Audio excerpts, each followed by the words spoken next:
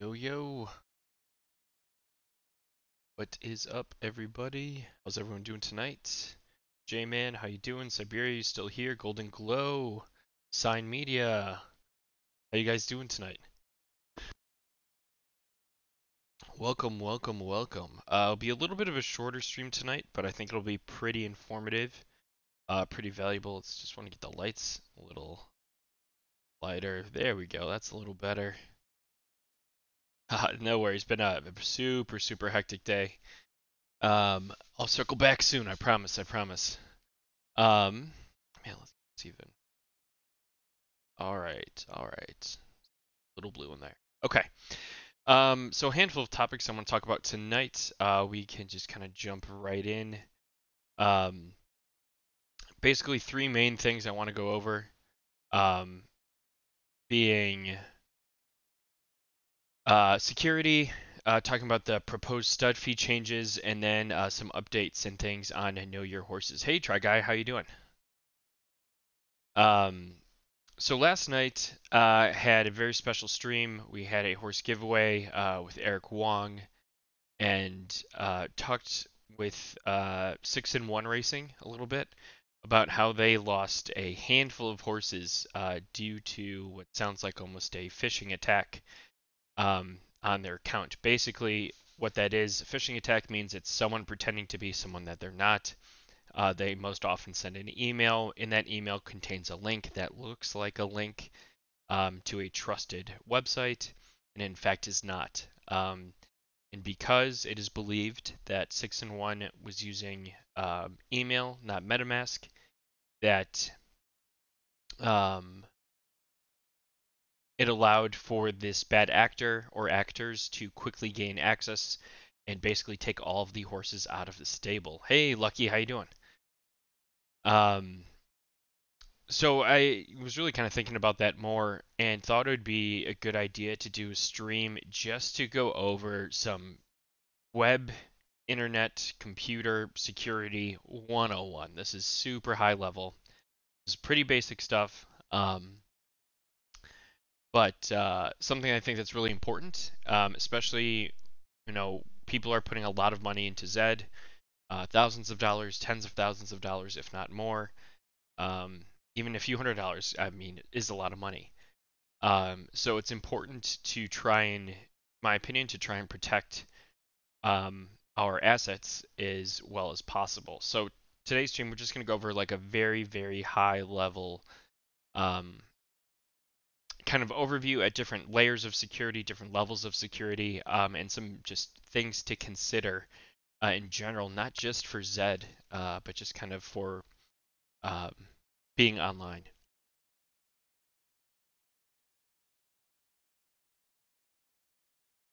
Lucky got a window AC unit in. Nice. That's got to feel real good. All right. So before talking about internet security, just a quick disclaimer. Nothing that I talk about will guarantee 100% blanket safety.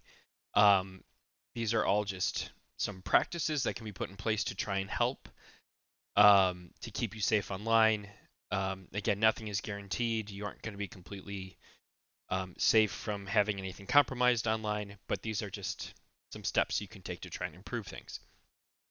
So the first thing that I want to talk about is keeping your device updated, whether that's a desktop computer, laptop, or phone. Try and keep them updated to the latest operating system version. Make sure they have the latest security patch updates. If you get those push notifications, I'm on Android. If you get a push notification saying, hey, please update to your phone, do it. A lot of times, especially with Android, those are related to security purposes, especially in between the big releases. So first and foremost, kind of start with the layer of the actual physical device itself and trying to keep that up to date. Um, and just critically important. Um, Pack Protocol says almost got you. I'm so happy they didn't, but that's got to be terrifying, absolutely terrifying. So then kind of going from operating system, if we go kind of a level in operating system / device, looking at your apps in your program. So if you're on your phone, you're using MetaMask on your phone, or Zed on your phone, um, really it's important to make sure that you have auto updates on, make sure that you update frequently, that kind of everything you're using is on the latest and greatest version. Again, for security purposes. Um, one second.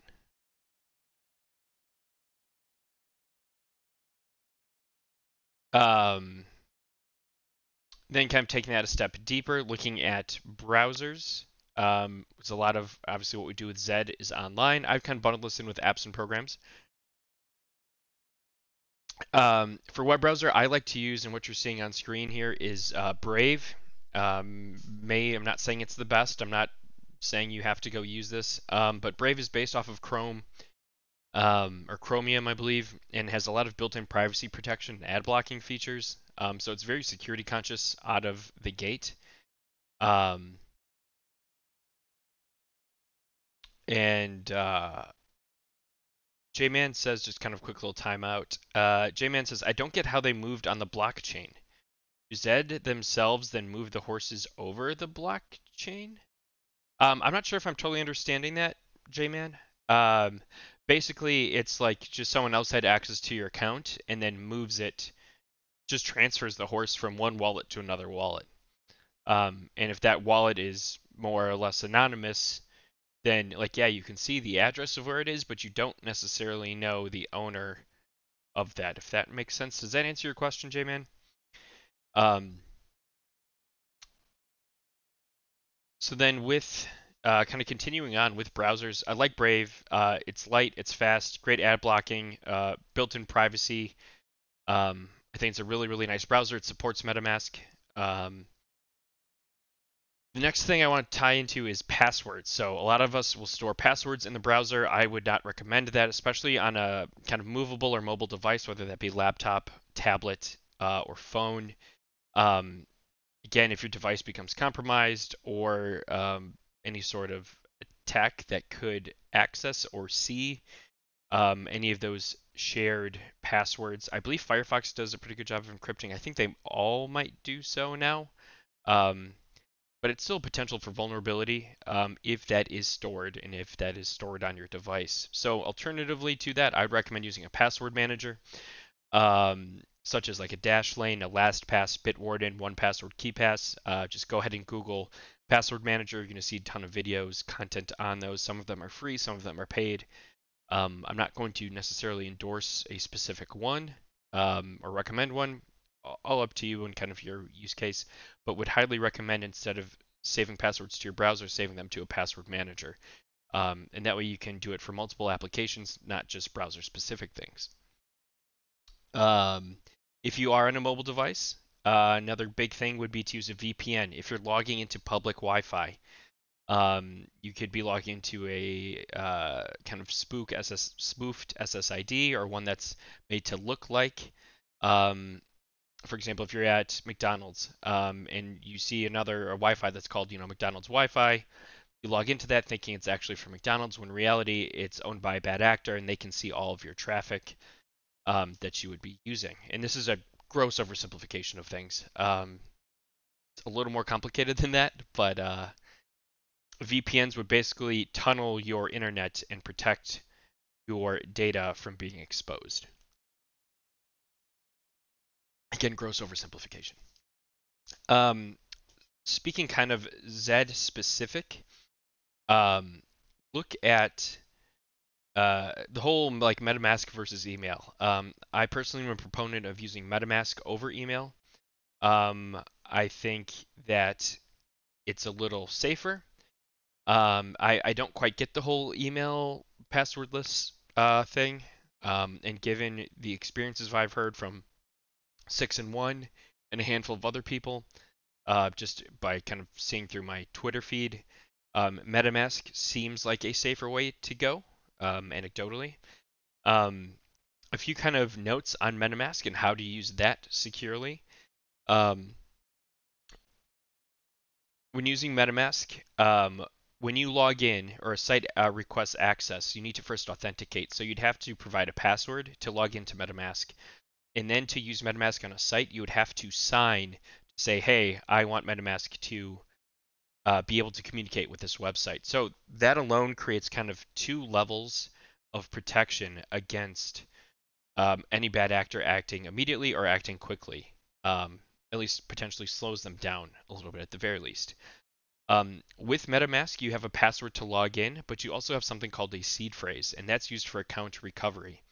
For those of you that aren't familiar, a seed phrase, at least in MetaMask terms, is a 12-word combination that even MetaMask doesn't know. So you're the only owner of that seed phrase. If you lose your seed phrase, you lose your MetaMask wallet if you can't remember it. I would recommend not keeping it in the cloud, not keeping it on your device. I would keep it offline somewhere hidden that so if your device were to be hacked or information were to be leaked, that your MetaMask seed phrase cannot be found. If someone were to find that, they would be able to almost immediately get into your MetaMask account and transfer out anything that is in there.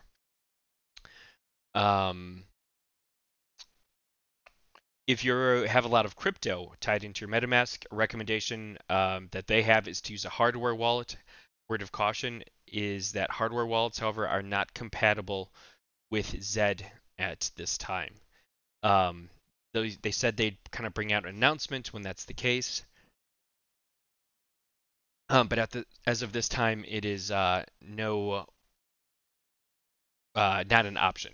So please, if you have a hardware wallet, do not transfer your horses in there. Any questions on security? That's kind of my overview. I know it was quick, but just very high level. Think about security from the standpoint of layers. So you've got your device, your applications as a whole, and then kind of inside your application. And what are you doing to protect yourself at each one of those layers?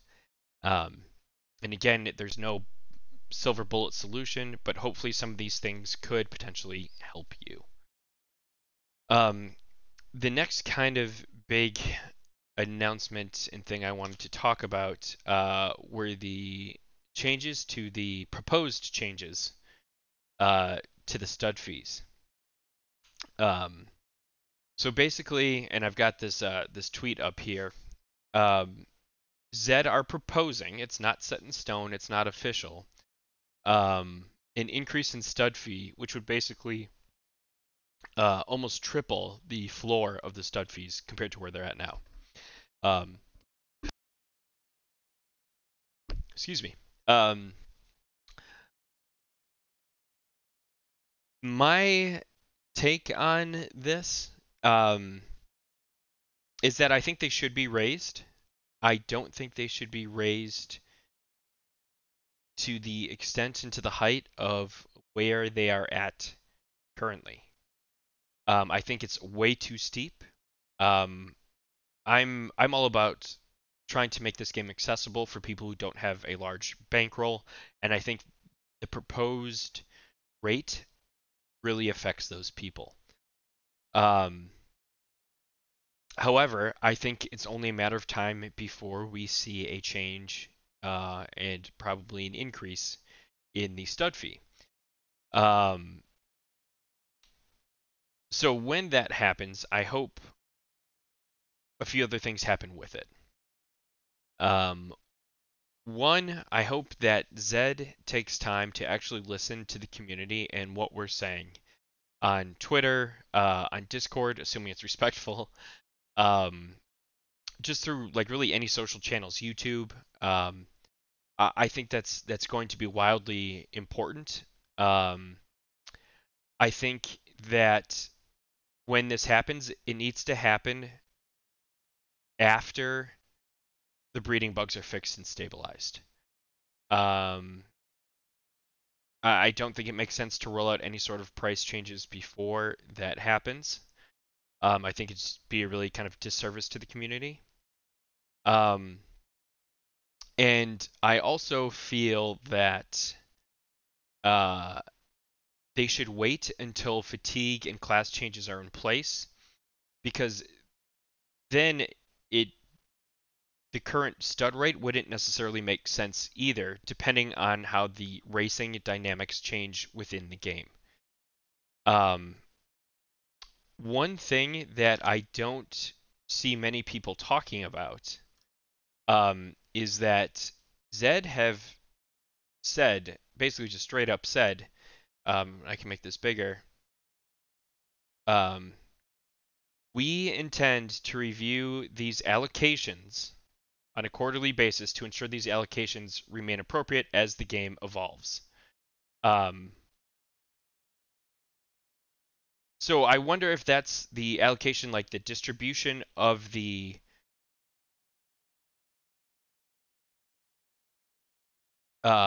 percentages, or if that's actually reviewing the price changes quarterly. Because right now we're seeing a proposed price change without necessarily a uh, allocation change. And theoretically, you could change and have both affected at the same time. So I think that's something to be aware of as a consumer on Zed. And I really want to understand what those reviews mean. Is it truly the allocation in terms of distribution of the funds, or is it in terms of raising the price? Um, so, like to me, it doesn't make sense that if they were to, change this, whether that be the fee and or allocation, and then within 3 months they implement class changes in fatigue, um, they would change it all over again because I think you would have to with the dynamics of the game changing. I feel that's a little too abrasive, in my opinion. I think is a good word. Um, that being said, with this, depending on how you feel, um, I'd like to stress the importance of keeping the conversation civil and constructive. Um, simply because that is the only way that Zed will take us seriously if we want them to take in our feedback. And we want them to listen to us as a community. That's how we have the biggest chance of making a change. Um, just take a quick second here to check up on chat. Um,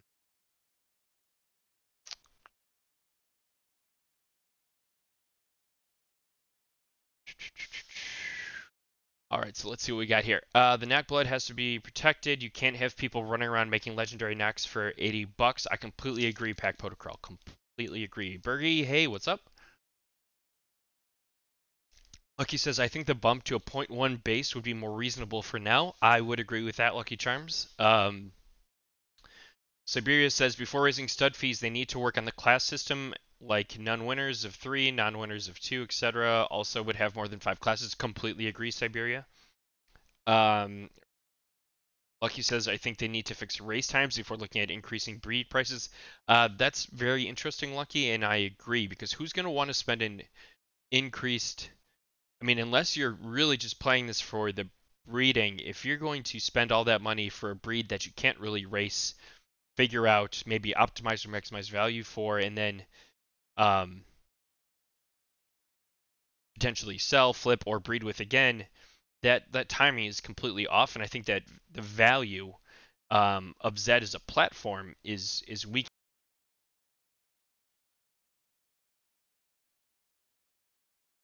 Uh, if you kind of can't, if all those pieces aren't in place. So I think that's a really good point, Lucky. Um, Bergie says, I want the prices up. That seems a bit much, however. I agree. And I feel like that's kind of like the general consensus by most, from what I'm seeing, is that most people want to see the prices go up a little bit. Um, but they think that this is a little too much. Yeah, like potentially 3xing where we're at now is, I think, just really, really steep. Um,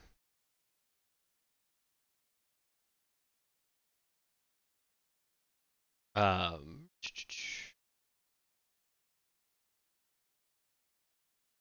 one sec, one sec.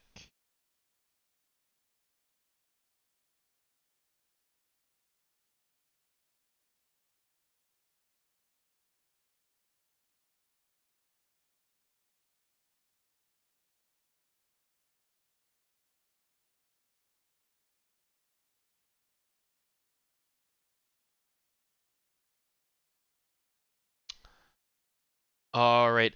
Golden Glow says I'm in 100% disagreement with raising the minimum stud fee on anything but Nakamoto's. Let the market determine the price for breeding. That's a way to that's a way to centralize the decision to make it a market is supposed to be decentralized. Hmm. Golden Glow thinks it's too centralized, um, and that this should be decentralized because it's being, I think, crypto based. It should be a decentralized experience.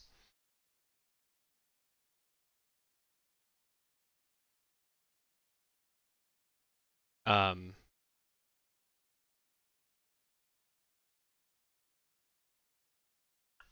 the odds of lightning says high prices will limit new entrants in small stables.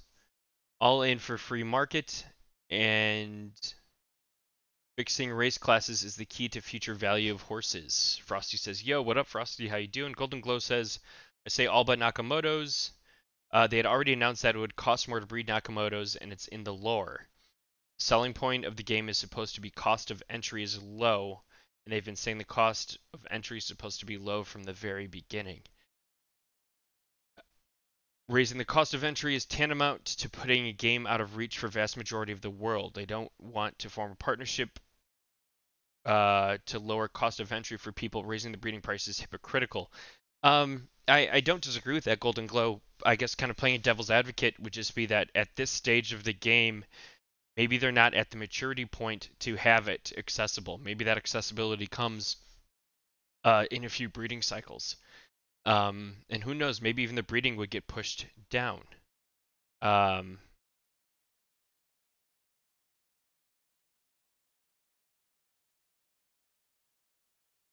um,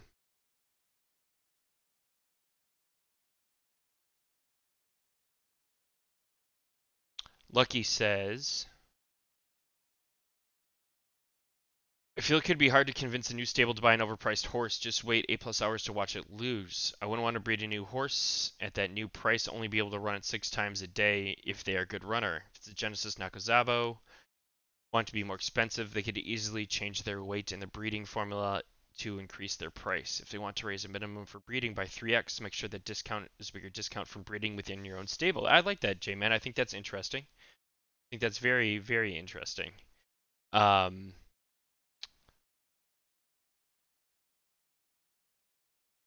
I I think, just kind of reading these comments and kind of talking it out more, I think that um, adjusting the formula, I think, is more valuable than raising the prices. Just straight raising the prices at this point. Um,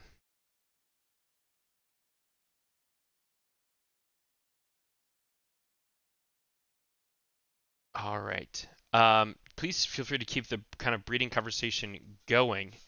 Wanted to shift gears, and we'll wrap up actually pretty um, soon. Um, what do you think a properly priced starter horse looks like? $80 to $100 for an elite to be affordable to increase the user base of Zed? Yeah, I would say like maybe like 100. I'd say like maybe if 200 could be accessible. I mean, obviously cheaper would be better. Um, Rossi's just here for the ride.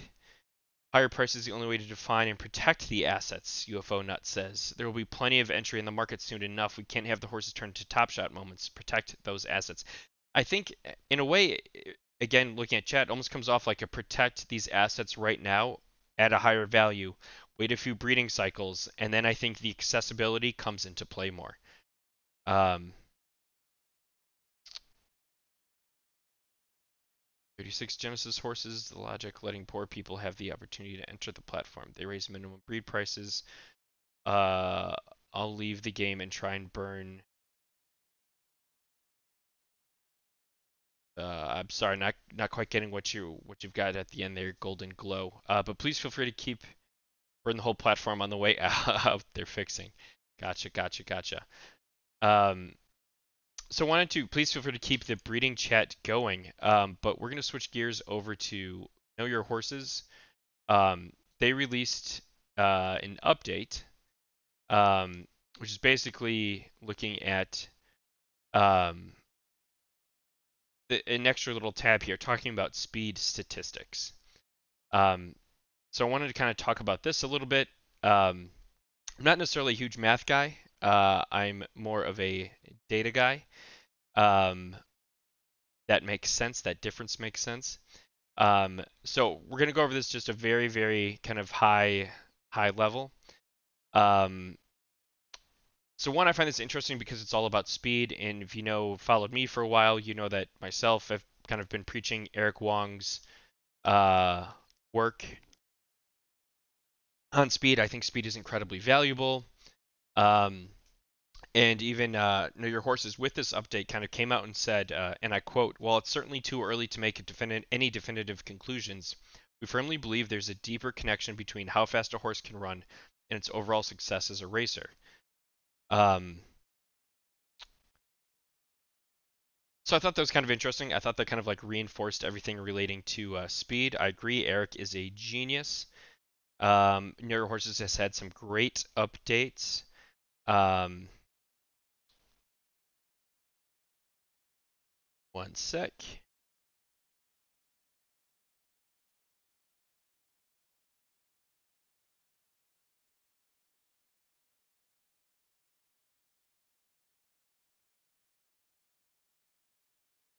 Um, so yeah, just kind of want to do a quick review of this tab. So I pulled up Charlie Cheval, Centribus, shout out. Um, and I thought this would be kind of interesting to look at. So here you have your distances, your number of races. Now this is horse specific. This isn't Z specific. So here's your min is your fastest time, your mean is your average time, your max is your slowest time. The mode is your most frequently occurring time. Your range is the kind of difference. This is kind of like your D score between your large and your small. Um, and then here's your standard deviation. Um, and what the standard deviation is basically just it's a measure of how much variation exists within the data set. So a lower standard deviation means that the data of your horse lies close to the average, and a high standard deviation means that it's more spread out. So how far away you are from the average. Like where 25% of your races are, where the kind of the middle of the pack, the median value is, and then where your 75% values are. So kind of where you get value out of this data is you actually have to go to another chart, and the link's kind of buried, but there's a little link here that says click here. Um, and that pulls up basically the speed statistics for all of Z. And you can see here, this was last updated um, on yesterday at 1:23 p.m. I don't know what time zone they are in. Um, so here you see the number of races. Again, it's the same kind of thing.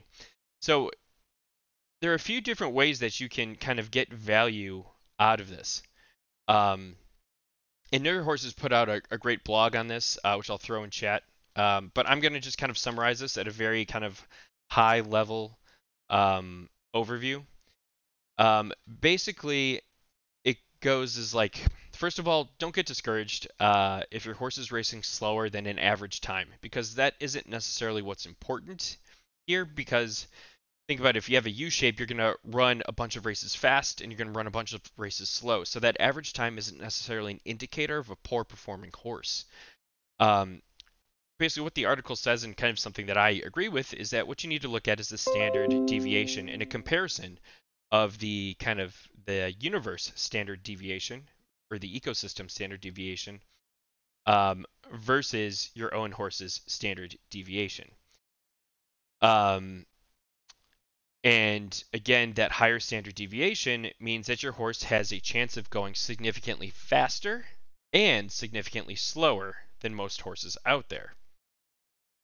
So in the case of Charlie Cheval, if we go to something with like a substantial amount of races, we see 2,400, 197 races. That's a pretty good amount. Has a standard deviation of 3.77. We go to Know Your Horses. You see a standard deviation of for 2,400 of 2.55. So that's about a 1.22 difference between the two, which is fairly significant. And if you see down here, they kind of describe standard deviation. For simplification purposes, one can assume 68% of race times fall within one standard deviation. So anything above one would be pretty good from the average. Well, 95% of race times fall within two. So we're about 1.2. That's pretty um, that's pretty fast. That's pretty good.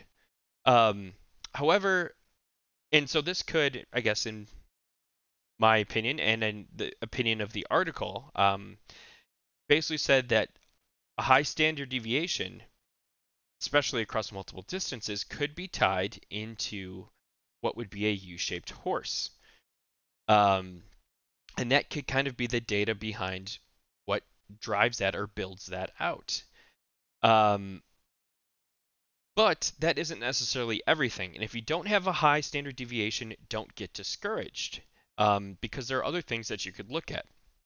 For example, I don't know if this is necessarily a great example, but off the top of my head, and it mentions this in the blog, that if you have a low standard deviation on your horse, so meaning your horse, that means your horse runs very, very consistently.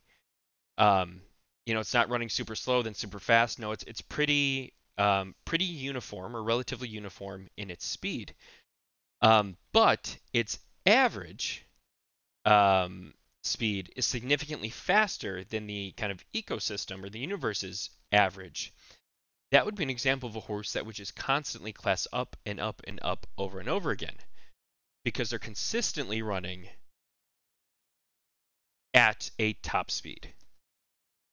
Um, so there's some other factors to consider with this besides just the standard deviation.